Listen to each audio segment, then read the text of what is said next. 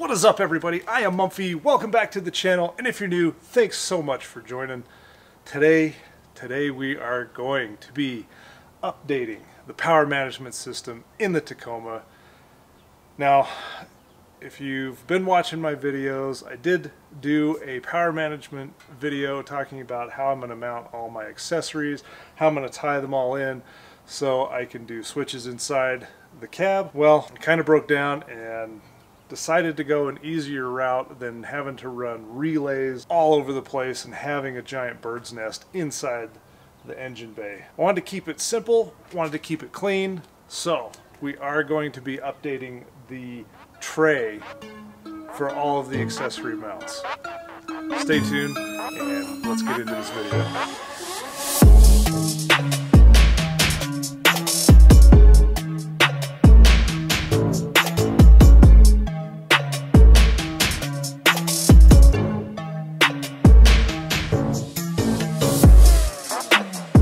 Alright, so what we're going to have to do first is we're going to have to get under the hood and we're going to have to pull the old tray out. I will be using the fuse block that I have in there on the new tray that I got from sdoffroadmt. You can find him on Instagram. He puts together a killer tray, super clean, for the Switch Pro SP9100. So let's get this open.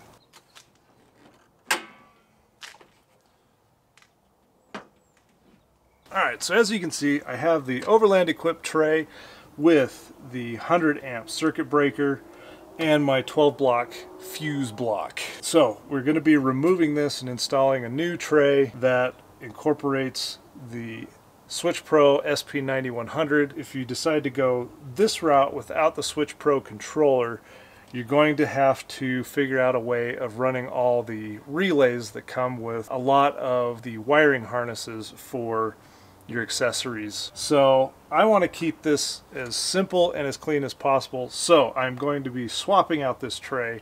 Nothing wrong with it, it's just not ideal for my situation. So we're going to remove this, we're going to place the new Switch Pro tray from sdoffroadmt. So let's get going.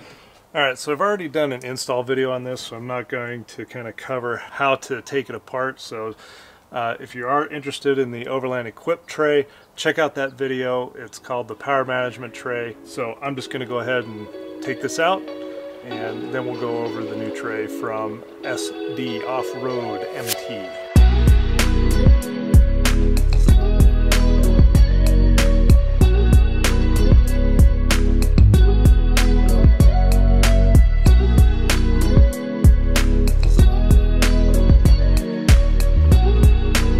Initially, I put together how to wire this new tray up with the Switch Pro SP9100, and sorry guys, but the footage was a little bit too dark for my liking.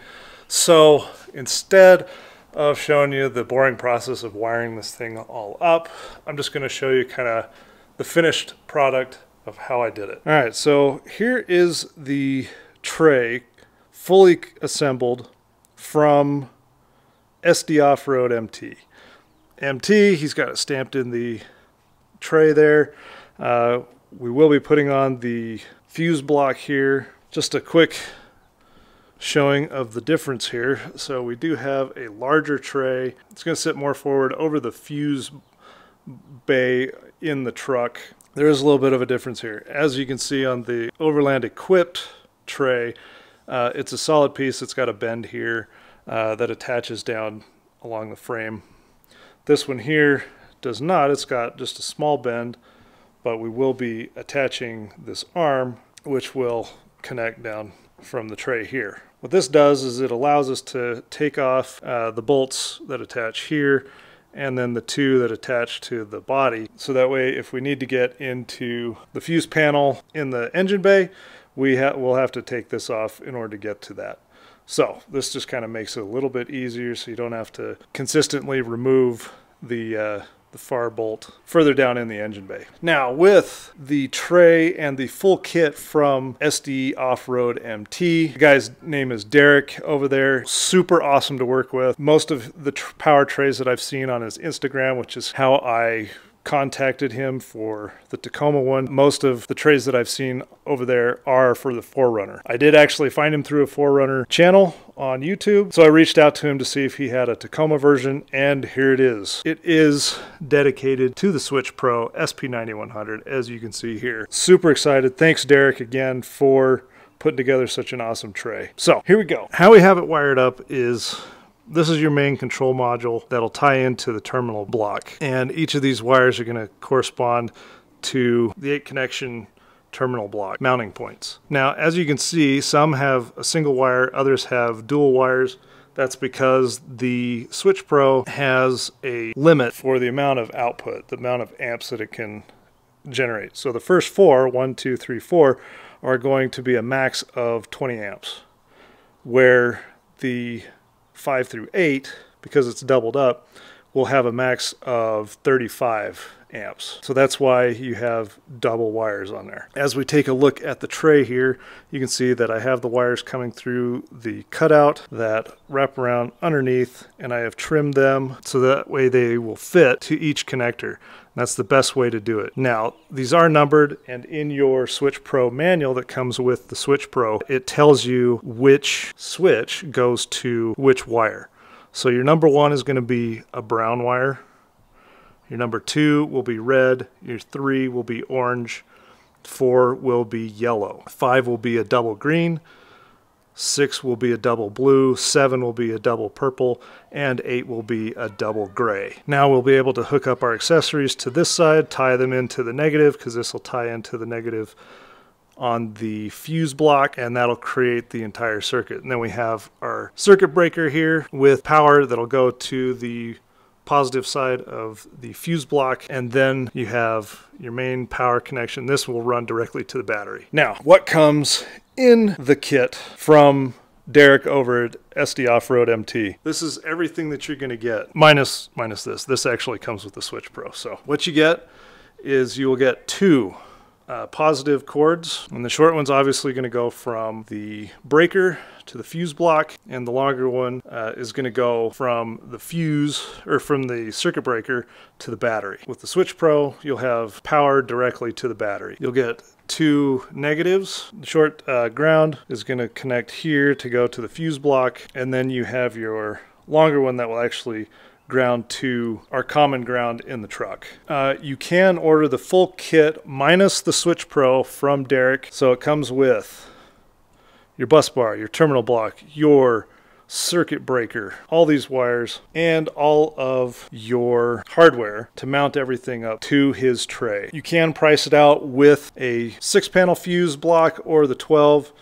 Because I'm just going to be reusing my old one, I didn't need to include that in the order. So this is really cool because all the hardware bags are labeled. So your terminal block, your circuit breaker, your bus bar, your mount to the fender. This here is the side bracket to mount, and then this is the fuse block. They are Allen keys, so you will need a couple of Allen keys for the connection screws. He even supplies the Switch Pro to the mount hardware, so that's really cool. The rest of these wires we're keeping long. We've got a common ground here which will all tie in the Switch Pro to the ground of the truck, and then we've got other wires that we'll need to attach so we can get power to the inside so that we can wire up our controller. I'm going to mount the old fuse block on here, and then we'll be able to install it into the Tacoma.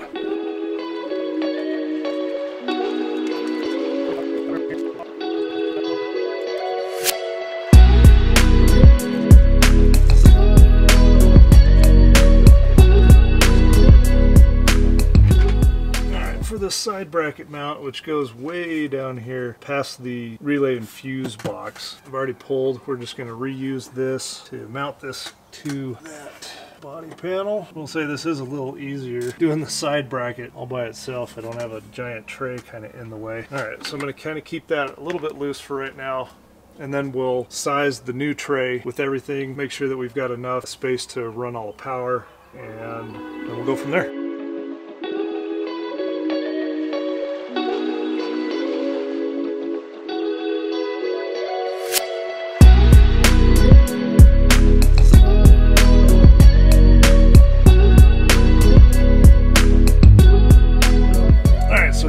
of the mount. The trickiest one that's going to be is this first one after you mount the fuse block. The hardware that's sent with the tray, my one critique would probably be to find one that's a little bit shorter. I ended up having to reuse the old bolts from my old tray in order to get these to kind of fit in there.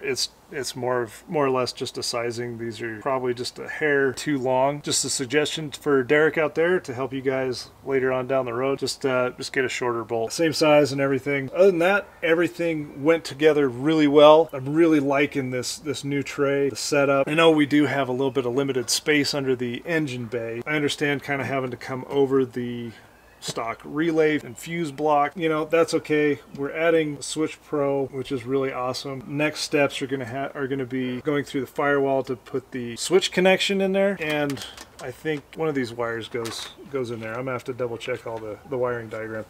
But what we can do is we can hook up all of the ground, and then we can start hooking up all the power, probably except for the Switch Pro for right now.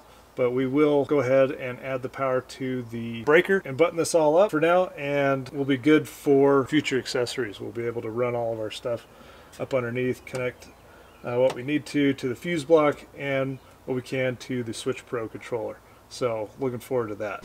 All right, everybody, that's going to wrap it up for this video on the sdoffroadmt power tray mount from Derek. I don't know your last name, but hey, if you guys are interested in picking up one of these trays, check him out over on his Instagram. It is sdoffroadmt. This thing looks amazing, so I got to thank you again for creating such an awesome tray for the Switch Pro SP9100s and for the 12 or the 6 fuse block from Blue Sea. Once again, he's got a full kit for all the hardware that you need. That's including the circuit breaker, the terminal block, the bus bar, and if you need, the fuse block, either the 12 or the 6. So just let him know what you need and he can set you all up. The only thing that he's not going to have is the Switch Pro itself. You will need to find that separately. I'm looking forward to the next install portion, which will be connecting everything and hooking up all the wires to the Switch Pro so we can start adding accessories to this thing. If you guys like this video,